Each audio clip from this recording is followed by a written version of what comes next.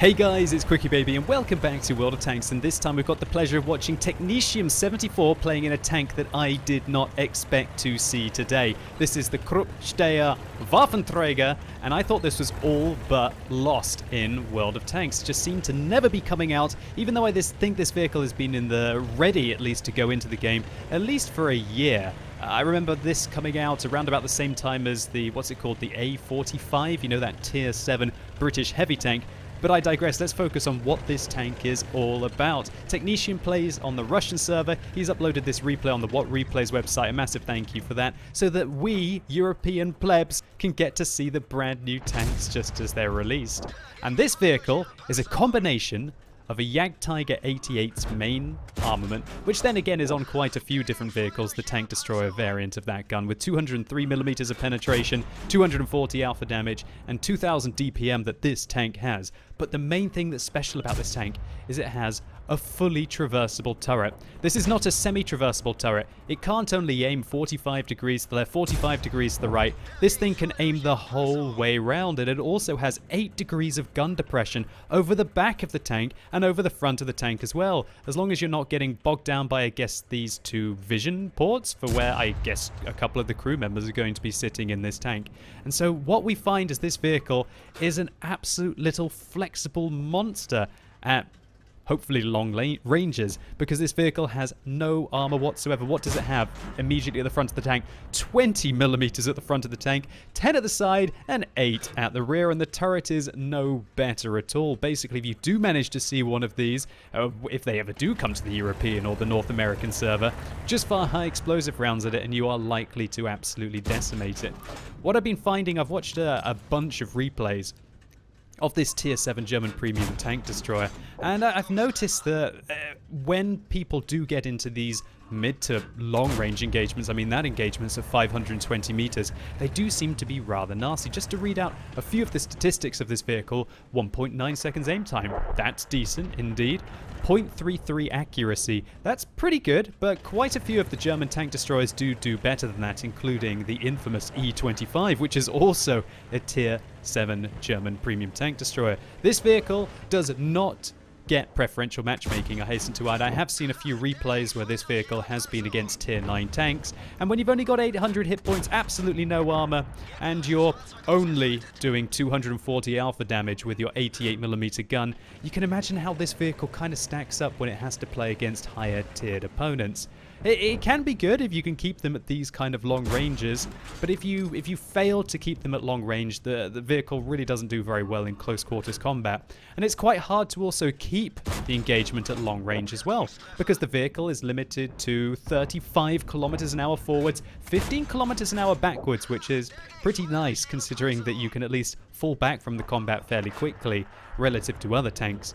And unfortunately, the power to weight ratio of this tank also sucks as well. It's just over 10. So you aren't going to be able to get up to that top speed limit up even half reasonable slopes. But when this tank is in its environment, i.e. sniping at long range, it does seem to be rather nice. And I can imagine as well, considering how low profile the tank is, that its camo rating must be exceptional. And also the fact that the tank has the fully traversable turret that I was talking about means that you can keep your binoculars and your camo net activated and keep re-engaging your opponents. What is the turret traverse on this tank? I just can't quite see. I think it is 30 degrees a second. 27 degrees a second turret traverse, at least according to Tanks GG. That is rather nice. Most turreted tank destroyers take a long time to turn the turret, and that is not the case with this vehicle. And so that should provide you with quite a lot of flexibility when you combine that with the 8 degrees of gun depression to re-engage your opponents quickly. So all in all, as long as you don't need crazy mobility, you don't need crazy DPM, crazy accuracy, minimal aim time, well, the vehicle's still got 1.9 seconds, which is pretty good, then this is looking like it could be quite a bit of a beast. Somebody who prefers to play the mid to long range sniper role. And I tell you what, Technetium is going to show us some fantastic plays right now. Look at what is sneaking into his base. Is that a T-34, an IS-3, a T-44, a T-69, all wanting to come and take him out in the artillery that's left. while his team of tier 8 medium tanks are pushing in on the other flank, and they are actually very low on hit points. It's not looking very good here, considering this was a 78%er. Hopefully Technetium can manage to show these other players on the enemy team a thing or two about this brand new tank, and he's only played a couple of games in it. I'm not sure if this was the first game he played in it or the second game he played in it. I did check out a few of his statistics to see if this was a one-off or if he's been playing it consistently, but I guess time will have to tell, considering this vehicle literally just came out. Let's think Moscow time, so that's going to be 3. This vehicle came out 9 hours ago, at least for the Russian server. That's the earliest you could have possibly bought it. And I really can't wait to be able to get one for myself on the European server. Look at that, the flexible turret able to aim backwards while running away, or shall we say repositioning his tank, shuts down the tier 7 Japanese heavy tank on the enemy team, the Oni. Will the IS spot him here? It looks like the IS does not spot him. Seriously, even though he fired, that IS must have either a dead commander or a terrible crew skill. And this T-34 obviously has 6th sense as he's alerted to it and he starts to pull backwards, but I don't think it's gonna help him.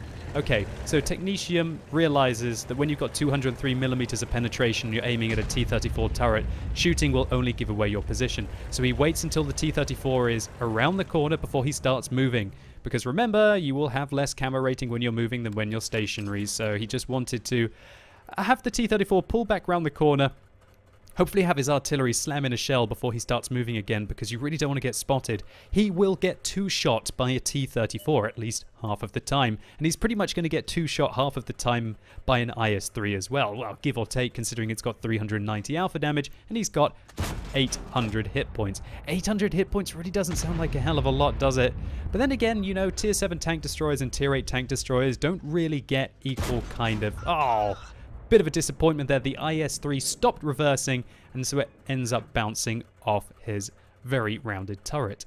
But yeah, tier 7 and tier 8 tank destroyers don't really get the same clout of hit points as you do with your tier 9 tank destroyers. That's certainly something I noticed when I go up the Soviet heavy tank tree. I believe that the SU-100's got about 580 or something, and then you jump up to tier 7 and you've probably got about 850, and then at tier 8 you've got 1,000, just over 1,000 on the ISU-152. But then you hit the Object 704, which I think has got either 1,500 or 1,600. So there's a gigantic step up from when you go from tier 8 to tier 9. And so, you know, this vehicle at tier 7 really isn't going to be the most durable or resilient. But then again, if you can try and control the engagement, engage them at mid to long ranges, you should be effective.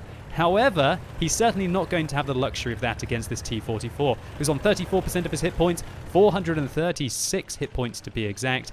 So that means that he's going to have to penetrate him twice with this 88mm gun. The T-44 comes around the corner, or not quite. Now he does, aiming at the T-34-2 that's down below him. Instead, he turns around to aim at Technetium, but luckily, the T-34-2 finishes him off, blowing his head clean off before he's able to start to reduce Technetium's health. And he might need all of those 800 hit points to be able to take down these 3 remaining tier 8 tanks on the enemy team.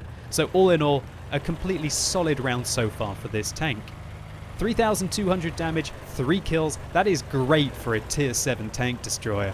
And how is he going to be able to handle this situation? There's still an opportunity for a Top Gun. Oh, there it goes. Top Gun gone. Now there's only 2 tanks left on the enemy team.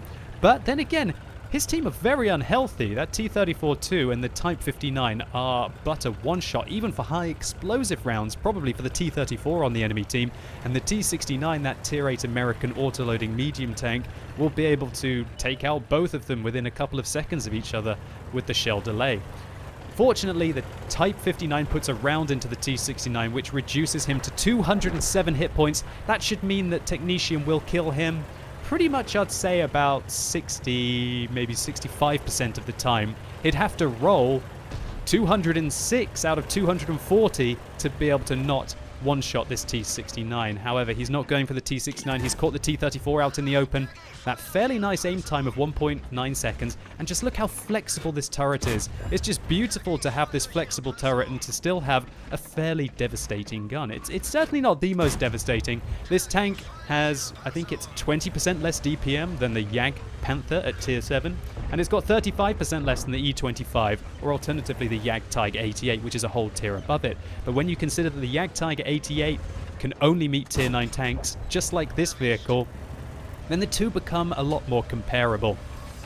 Will he be able to kill the T-69? Oh my lord! We called the low roll, leaving him on 1% of his hit points. 7 hit points to be exact. That's rather unfortunate, and that means that the T-69 puts a couple of rounds into his tank. But it looks like the T-69 is running away. Maybe he didn't have all of his rounds. Did he just bounce off the turret of the T-69 as he runs away from the T-34 too? So all that Technetium really has to do right now is to make sure that he uses the 2 seconds window of opportunity from the first shell from the T-69 to be able to put in the killing blow. He could probably even load high explosive rounds and fire at pretty much anywhere of the T-69, but then again, you know, an 88mm is not the largest of caliber, so it could be a little bit tricky. Oh gosh, the T-34-2 goes around the corner, gets shut down by the T-69, meaning he's reloaded. Will Technetium be able to get the killing blow? He comes around the corner. Yeah! Great stuff, right into the side of the turret, dealing the final 7 damage of the game, picking up his 5th kill and putting his total damage to over 4,282. What a result. So Technetium certainly demonstrated the attractive characteristics of the Krupp-Steyr Waffenträger. It does look like with that fully traversable turret and 8 degrees of gun depression that this thing might be one to look out for if you like your sneaky German tank destroyers. And oh wow, look, it's got some helmets on the back of the tank. That's pretty funky as well. And we're just going to have to wait and pray that this vehicle is included in the European and North American Advent calendar. Anyway, let's just take a quick look at the post-game stats. So Technetium 74 picked up his ace tanker, and I'm not sure if this was his first or second ever game in the tank. I went and stalked his statistics a little bit, and picks up a high caliber for the 4,200 damage that he dealt, which is very respectable for a tier 7 tank, and 1,456 base experience points. This is something that a lot of you will be interested in. Does this premium tank make credits? And yeah, 81,000 credits profit for 4,200 damage isn't that bad, but it's certainly not as much as you would probably get on a tier 8 vehicle. But the bonus that you can get just for playing a premium tank of 437 here will certainly help out your crew training if you love your German tank destroyers. And so there you have it, a sneak peek of the Krupp-Steyr Waffenträger. Thank you so much to Technetium 74 for uploading this on the Russian server. I'm not sure if you're even going to understand what I'm saying, but spasibo balshoi for uploading this on What Replays. It allows all of us European and North American plebs to get a little look at what hopefully we've got to look forward to in the Advent calendar. And so hopefully you enjoyed this video. If you did, please consider giving it a like. It really helps the channel out. And also today is Sunday, which means I'm going to be doing another tech tree showcase. But unfortunately, lots of you want to see me play the Foch 155 line, and I don't have any of the tier 6, 7, 8 or 9 French tank destroyers, and so I'm going to have to rebuy those, but I don't have any credits at the moment. And I think it's the same case for the Soviet artillery tree as well. I believe I only have the tier 8 and tier 10 self-propelled gun, so I'm going to have to do that at a later date. But in third place, and vehicles that I certainly can play today, I'm going to be running down the Japanese medium tank line, so thank you Lucas for that suggestion. And so if you're watching this video as it's released on Sunday the 4th of December, then come along on twitch.tv/QuickyBaby to see a full rundown of all of the Japanese medium tanks in the game. And if you haven't seen one of my tech tree showcases before, they're basically like mini tank reviews for every single vehicle along the line, and I also play them, culminating this week in the STB1. And let me know in the comments what you think about the Krupp-Steyr Waffenträger. Do you think that it looks absolutely awesome, or do you think that it has too many limitations and it's going to be fairly mediocre? And as always, thank you so much for watching. You've been epic, and hopefully I'll see you soon.